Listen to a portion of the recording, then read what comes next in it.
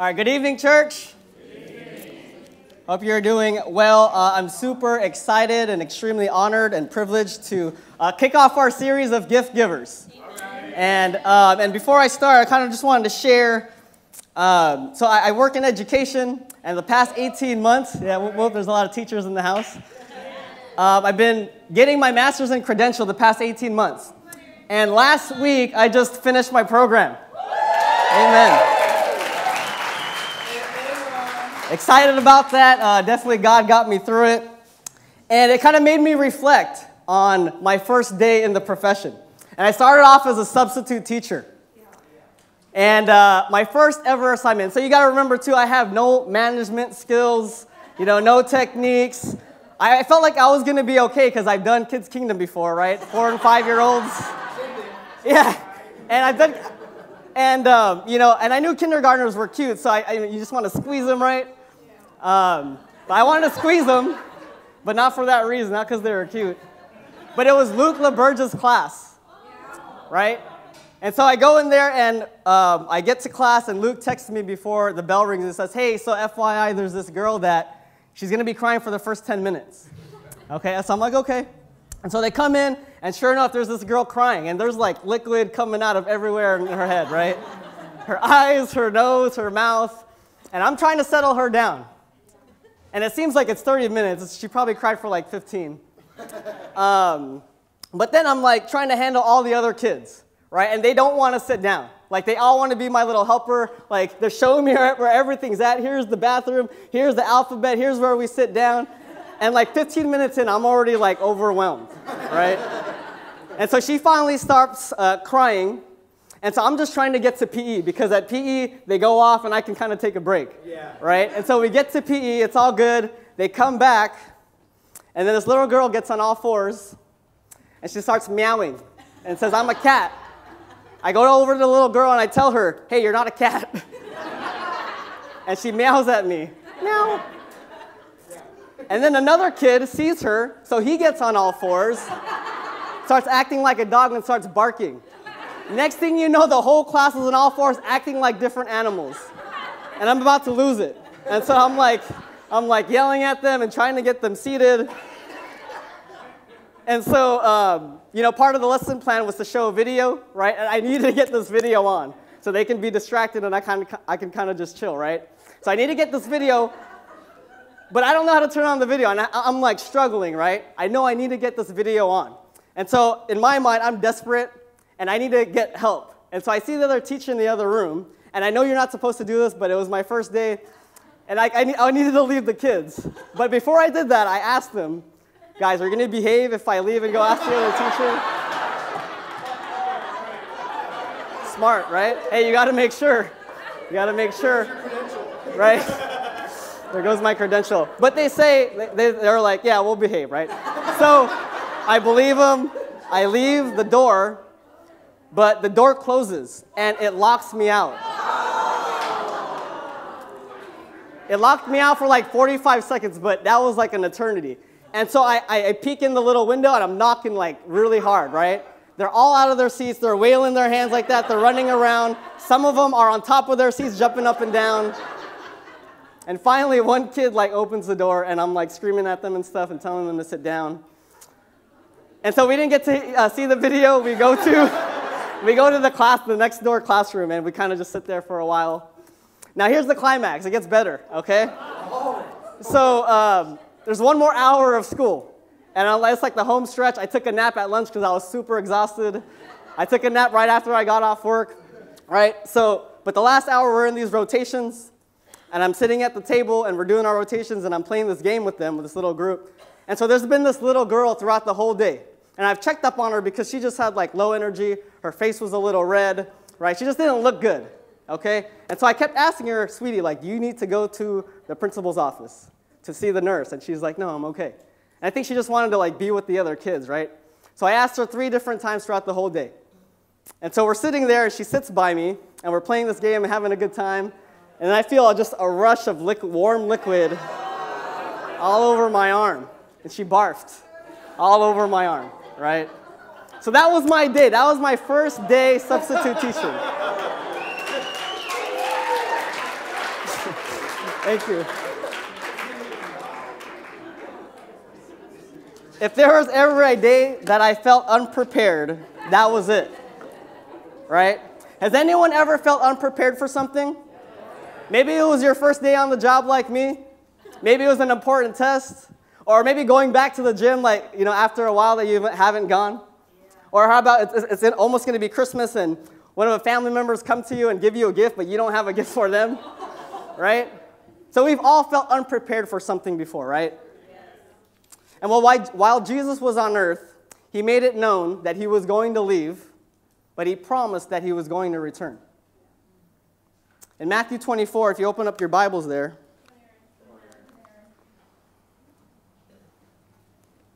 he says this in verse 30. He's talking to his disciples about the end of time. And he says, "Then will appear in heaven the sign of the Son of Man, and then all the tribes of the earth will mourn, and they will see the Son of Man coming on the clouds of heaven with power and great glory." The most significant point that I can ever preach, and I need you guys to hear this. If there's ever a day that you do not want to be unprepared for, is Jesus' return. Yeah. That's right. And I want you to ask yourself today, am I ready? Am I prepared to see Jesus come back? The reason why this question is so important to ask ourselves is because it's a big part of why we choose to live as Christians on a daily basis, right? We want to be ready. And so in Matthew 24, the disciples are asking Jesus, when are you coming back? When will we know that you are going to come? And Jesus answers their question, but he starts by telling them, well, the time and the hour, it's unknown. Only the Father knows. Right? But he does tell them to be prepared because it is unknown. And he tells them in the form of parables. Right? He tells them in the form of parables, and he's telling them that this is going to happen. Like, it's not a theory, it's not a perhaps, or we'll see. Right? It's going to happen that every knee will bow at the name of Jesus. Yeah. Jesus is imploring them to be ready on this day, and he tells them in the form of parable. So we're going to take a look at Matthew 25, and this is going to be the text of our lesson today. And we're going to read this together, starting in verse 14. It says, "Again, it will be like a man going on a journey, who called his servants and entrusted his property to them. To one he gave 5 talents of money, to another 2 talents, and to another 1 talent, each according to his ability. Then he went on his journey. The man who had received the 5 talents went at once and put his money to work and gained 5 more. So also the one with the 2 talents gained 2 more. But the man who had received the 1 talent went off, dug a hole in the ground, and hid his master's money. After a long time, the master of those servants returned and settled accounts with them.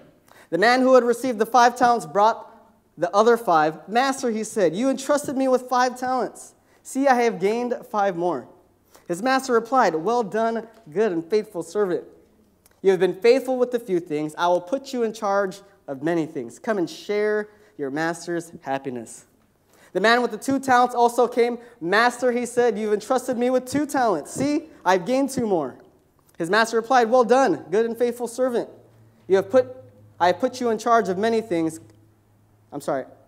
You have been faithful with a few things. I will put you in charge of many things. Come and share your master's happiness.' Then the man who had received the 1 talent came. 'Master,' he said, 'I knew that you are a hard man, harvesting where you have not sown, and gathering where you have not scattered seed. I was afraid, and went out and hid your talent in the ground. See, here is what belongs to you.' His master replied, 'You wicked and lazy servant. So you knew I harvest where I have not sown, and gather where I have not scattered seed? Well then, you should have put my money on deposit with the bankers, so that when I return I would have received it back with interest. Take the talent from him and give it to the one who has the 10 talents. For everyone who has will be given more, and he will have an abundance. Whoever does not have, even what he has, will be taken from him. And throw that worthless servant outside into the darkness, where there will be weeping and gnashing of teeth." So Jesus is telling us how to be prepared for his return. And there's so many things in this parable that we're going to touch on, but the main goal is to be fully prepared for Jesus' return. And I'm asking you to be honest with yourself this evening. Right? Because if you're not honest, I mean, you're enslaved, right? You're in the dark. You're in bondage. And the Bible tells us that when we're truthful, the truth will set us free. And I believe that if we take this parable to heart, we'll be able to live in a way that's fully prepared to see Jesus. The title of the lesson today is Prepared with Gifts. Prepared with Gifts. So in the story, God is represented, or Jesus is represented as the master, and we're represented as the servants. And the goal of the servants is to be faithful to the master. And so if you look at verse 14 and 15, it tells us that all the servants were given talents to work with. And this is certainly true for us. Now, it's significant to look at what a talent means. So a talent in Jesus' time was a unit of measure. It was a unit of measure to measure weight. And it was commonly used to weigh out gold and silver. And so one talent was equal up to about 75 pounds. So even if you had one talent, that was a lot of money to work with. They were given plenty to be able to use. Now for us today, it can't mean just solely money. Because I mean, if you're a teen or a campus disciple, you're not even in the one servant or one talent servant category, right? I mean, I know when I was a teen or a campus, I was broke, so it has to mean more than money. I mean, it definitely includes money, but it also includes your talents, your abilities, your time, your energy, your resources. Anything that you can use to glorify God, that's considered a talent. Yep. We're all given talent to be able to use. Now in verse 14, it says that the master entrusted his property to his servants. I love that word, entrusted. My first point is entrusted servants. The master entrusted his servants to take care of what he valued. In other words, God entrusts you and me to take care of the things that are important to him. And it's so amazing because what this is communicating is that God has total confidence in you. Right? It doesn't matter if you have a higher education. It doesn't matter what type of job that you work, how much money you make. If you're a preteen, a teen, a campus student, a single, married, with kids or without kids. You're entrusted by God with talent. You know, I love The Rock's. It reminds me of just how they trust their kids with a lot of you in the room, right? They're with the Samaripas. They're spending weekends with Jessica May and Jasmine. And that's a lot of trust, right, if you're leaving your kids with a teen, right? I'm sure Jasmine is an awesome babysitter. But I love how they trust you guys with their kids. We're entrusted by God to take care of what he values. It also says that the master gives an amount of money to each servant according to their ability. All right, so God entrusts to us with what he values, but each according to our ability. He doesn't start just giving things to us randomly, but out of his infinite wisdom, intimately knowing you and I, he gives each according to our ability. Nothing more, nothing less. And part of what this means is that we shouldn't compare them, because if God really knows me intimately, then he knows what I can handle, right? And I don't know if you guys have noticed, but I look at Louis Moy, and that's a talented brother, right? He's got tons of wisdom. He can actually dance, right? He's got straight teeth, right? You have to have a nice set of fangs, right, to be in his line of work. I get the whole self-advertising thing, right? And then he has to have enough talent to entertain Mrs. Jen Moy, right? That's probably where a lot of his talent goes. And so God knows that I wouldn't be able to handle all of that, right? I don't have enough talent for all of that. That's God's wisdom at work. Amen? Me and Lewis go to the same gym, and the same thing. He can't look at me and want to do my workout. He probably couldn't handle it, right? Besides, there's only one soy sauce, so... Right? But that's God's wisdom at work. He knows what we can handle. But seriously speaking, it's out of God's wisdom to give everyone different talents and abilities. Like if you thought about it, how would the church function if everyone was the same? Yeah. Right? We couldn't reach that much people because of our lack of diversity and connect with them and bring them closer to God. Yeah. You're entrusted because you're unique. There's no one else like you.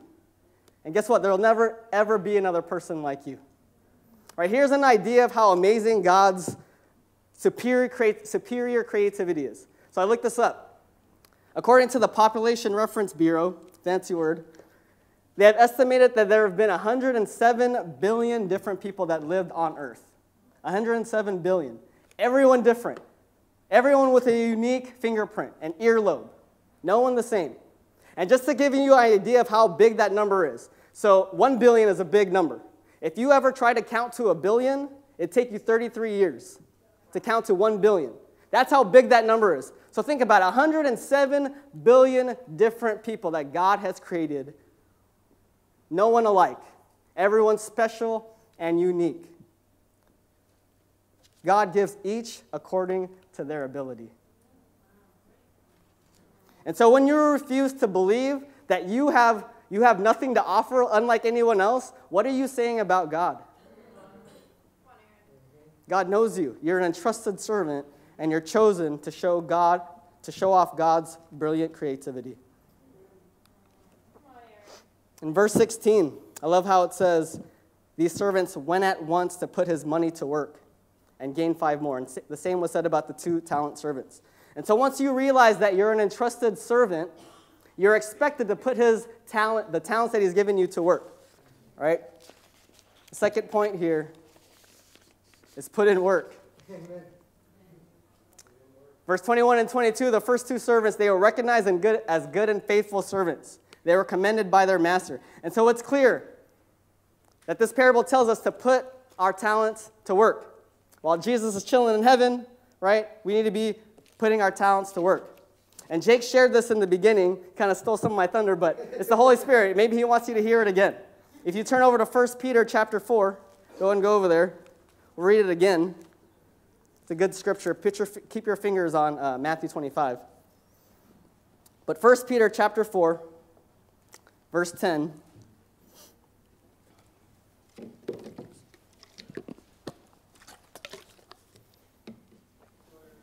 It reads, each one should use whatever gift he has received to serve others, faithfully administering God's grace in its various forms. If anyone speaks, he should do it as one speaking the very words of God. If anyone serves, he should do it with the strength God provides, so that in all things God may be praised through Jesus Christ. To him be the glory and power forever and ever.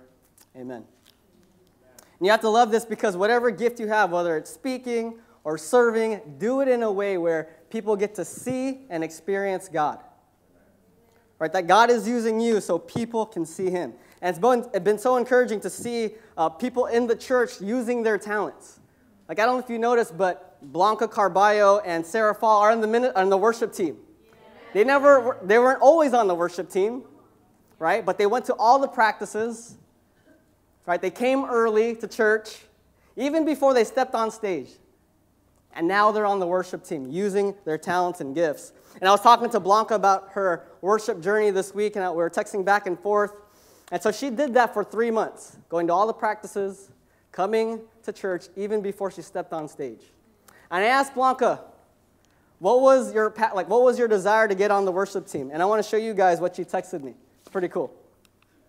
And you can just see her heart. Sorry, skip that one. It says, well, I saw the need in worship team. As I saw less people being in worship team, I felt the struggle. I wanted to do my part. I felt that worship was important to help guests and fellow disciples to connect with God. My story was totally God. It's my mini miracle. I can freely worship God without letting my insecurities stop me from singing to God. Amen, Blanca. Right? There's a disciple that knows she's an entrusted servant. There's a disciple that's putting her talents and gifts to work. You know, Blanca and Sarah put a lot of effort to putting their gifts and talents to work. And they overcame insecurities and different challenges with even wanting to use their talents in that way, but they stuck the course. Amen. And they used their talents. And so if it's clear that Jesus wants to use our talents, then what stops us? What holds us back from using our talents and gifts to serve the church? What stops us? What holds us back? Well, let's go back to the parable. There's still one servant that we haven't covered yet. All right.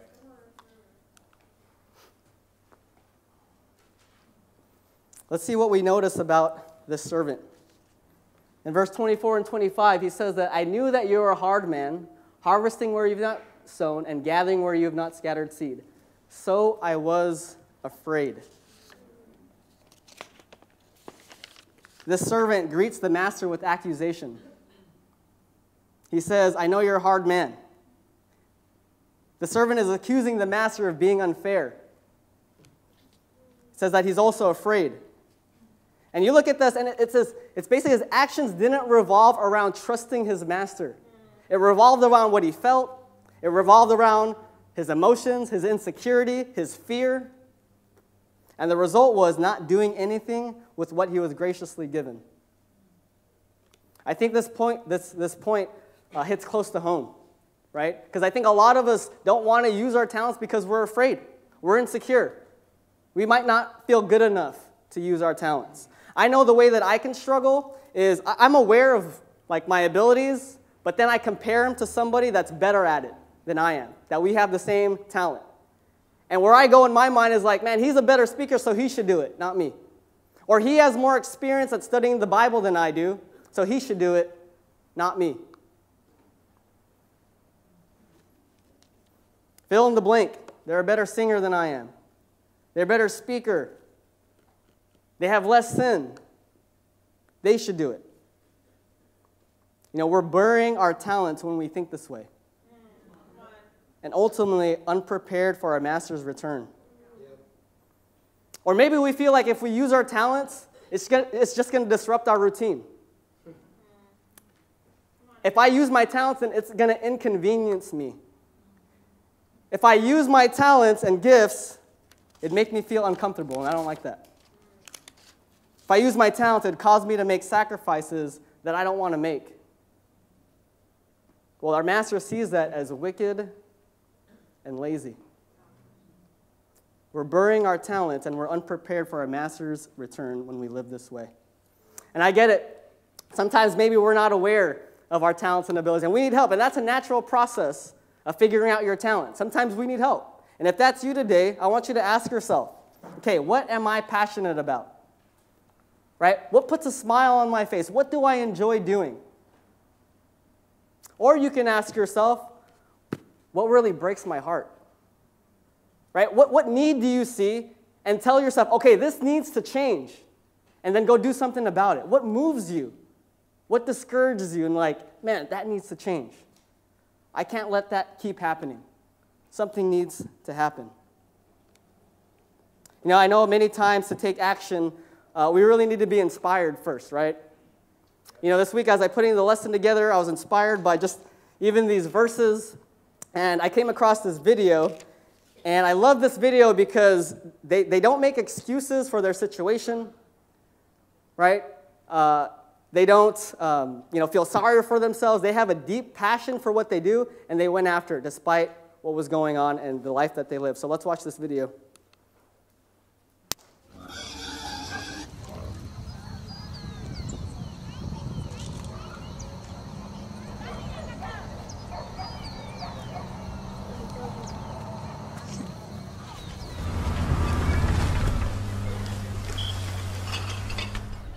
Mi nombre es Ada Maribel Ríos Bogado, tengo 13 años y toco el violín. Me llamo Juan Manuel Chávez, más conocido como Baby, tengo 19 años y toco el cello. Este cello está hecho de una lata de aceite, la madera tirada en la basura y las clavijas son de una vieja cuchara para golpear la carne y para hacer el ñoquis. Y suena así.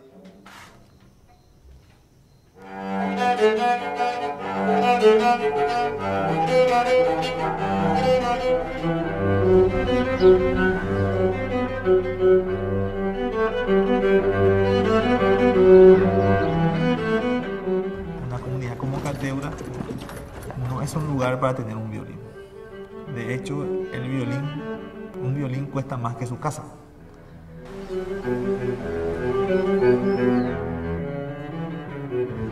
En ese grupo acá mismo encontramos el colador de violín.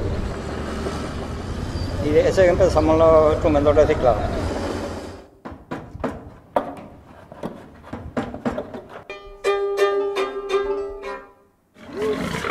La familia que acá vive recicla todo lo que hay en la basura y se vende. No pensaba antes que yo voy a hacer ese instrumento. Y me siento demasiado feliz cuando estoy viendo a un niño que está tocando un violín reciclado. Cuando ya escucho el sonido del violín, siento como mariposa en el estómago, así una sensación que no sé cómo voy a explicar.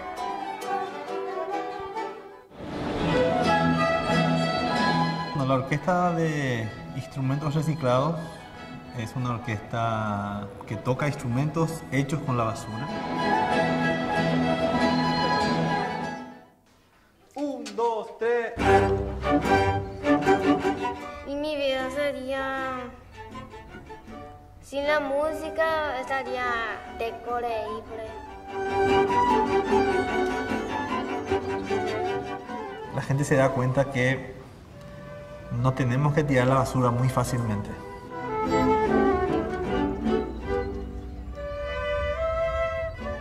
No tenemos que desechar a las personas muy fácilmente.